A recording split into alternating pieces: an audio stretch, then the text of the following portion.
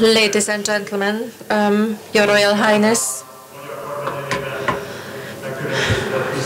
on behalf of the Hungarian government, I would like to welcome you all, primarily our distinguished guest, who was conferred the honorary doctor title earlier. I am obliged to thank you for your distinguishing attention to Hungary on behalf of the Prime Minister of Hungary and the Prime Minister's office. I also would like to congratulate you on your honorary doctorate title, and I would also like to ask for your honorary friendship shown and exhibited towards Hungary. I think it was a wise decision of the university to confer you this honorary title, and it was a wise decision of Peter Antal on behalf of the Knowledge Center to organize this conference. First of all, I would like to thank Peter Antal for his excellent work in the preparations and in the organization of this conference. Let's applaud for him for his efforts. And although it is not an economic and a business conference, I still have to say, and perhaps I can say, that the Hungarian Prime Minister's office was honored to be invited to develop close cooperation with the Antal József Knowledge Center, within the framework of which we have organized, and we are planning to organize a lot of scientific conferences and seminars. Considering that today you will be hearing lectures from well-prepared and distinguished economic lecturers and important thoughts, it is not my task to talk about diplomatic history or diplomatic issues, considering that I'm not a diplomat and I'm not an economic expert either. I'm just a politician. It is a special category and it is a special position. So upon the request of the Prime Minister of Hungary, my task is to call your attention and draw your attention to the political issues and to try and interpret the opening towards the East in terms of politics. What is most important in these days is that I am obliged to say right at the beginning that opening towards the East does not mean closing towards the West. It does not mean any closing to the West. I'm saying that, and I would like to underline that to make it clear to our Western friends, to make sure that it is put at the right place in the press. And now I have stated. Once I have stated that, I would like to move on to what I really want to say. Let me begin that the global crisis that broke out in 2008 hit very badly this country, and it led almost to its complete bankruptcy and destruction just in a few days in 2008. The government that took its oath in 2010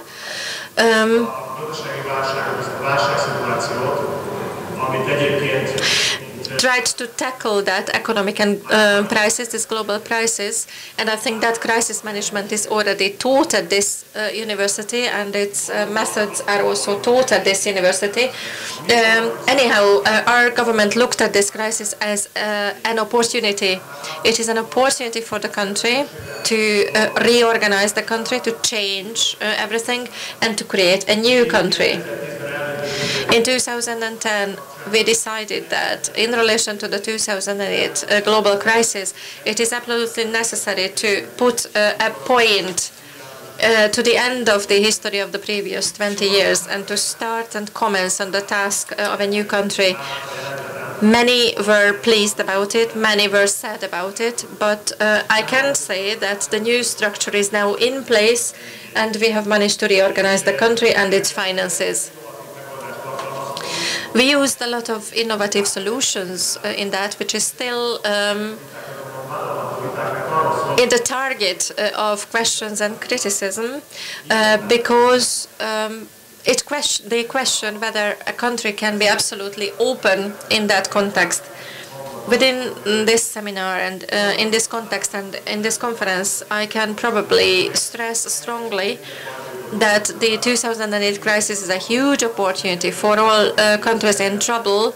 We must also realize that the stereotype and standard solutions that prevailed in the previous period seem to have been destroyed forever. And a country like Hungary must be innovative, and we must be looking for a new world in our relations as well. This is why the Hungarian government plans and intends to reorganize its foreign relations, to take a lot of steps towards the Gulf region and also to other countries and regions of Asia. We are doing that because we have traditionally good relations, as the State Secretary referred to on behalf of the Ministry of Foreign Affairs. We are doing that because we think that the Anglo-Saxon world and the Gulf region and also the Far East in Asia are able and can be open to these problems. They have got less prejudice, and we are more capable of culturally respect each other. When Hungary opens towards the East, it does not vindicate the right to judge a country.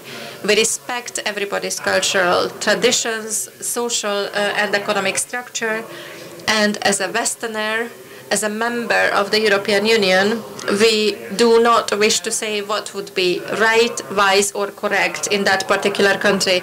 We accept and we respect the country that we request to be our partner, and we try to respect them. And that respect is important, and it has long tradition in that Gulf country. I think it is very important because as a politician from this position, from this point, cannot really embark on economic issues, and I would not even try to give you a diplomatic lesson because I'm not a diplomat, as I said. However, I think that I had to talk about why we are trying to open to the East. The financial and economic motives that are there in the whole world, the global crisis, because anybody that we meet today and everybody who is a guest here are representatives from a region where the economy didn't stop, where the economy is growing, where there is expansion, where the processes do not seem to be break up, but in fact are apparently strengthening in those countries. That is why I think it is very important that apart from the economic opportunities, we should focus on the cultural opportunities and respect for each other.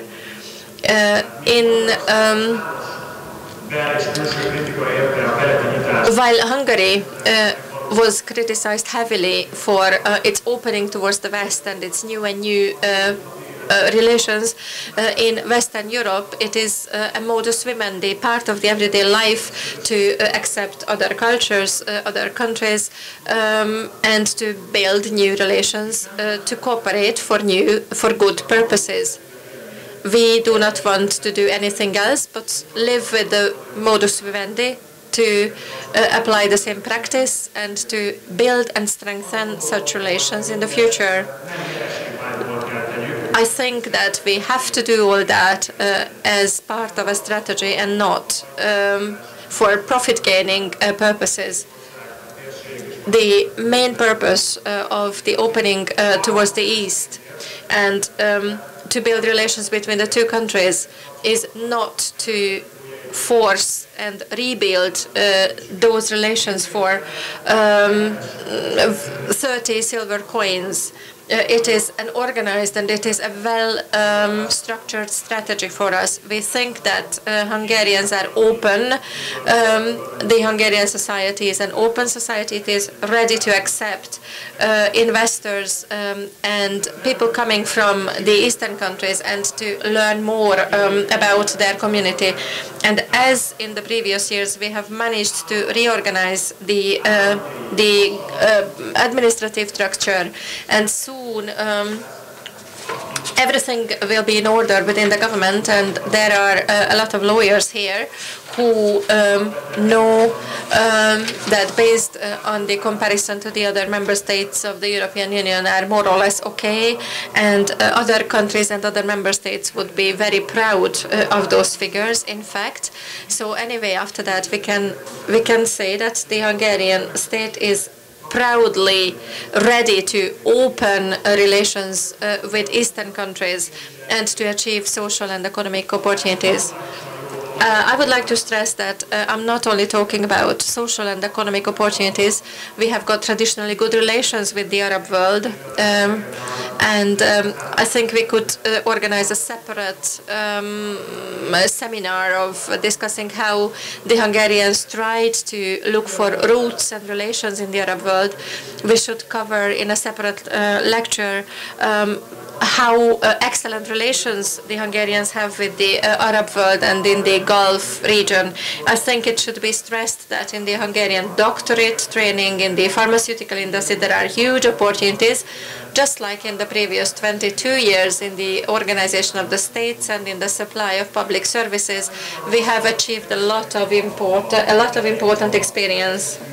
So we have a vested interest on the one hand to be friends of yours, but it is also meaning that today Hungary in 2013 is a country in Central Europe where the government's matters are okay, and we are able to receive those who are interested in us. Hungary would like to be a good place for the people of the Gulf region, a good place to where it is worth coming, to where it is worth coming to study. It's an open country for the young people, for the investors, and for everyone who would like to learn about the European culture more.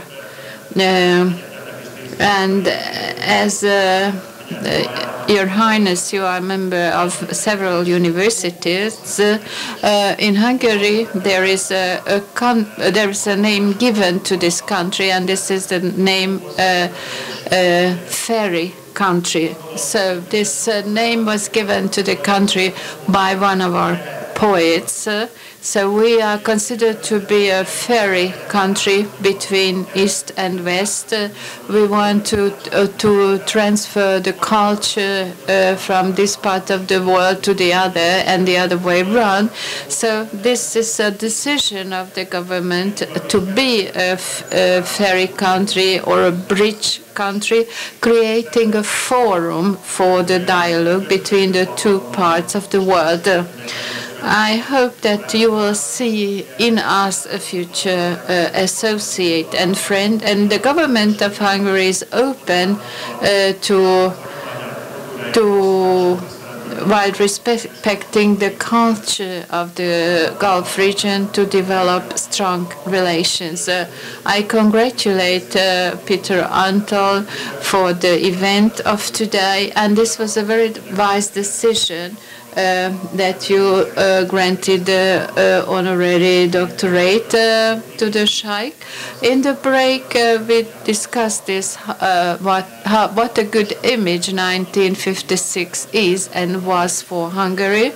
I hope that while you are here, you will also realize that we have a new image. This is an open and well-prepared country today. I thank you very much for your attendance, and I wish you lots of success for the future, also on behalf of the Hungarian government.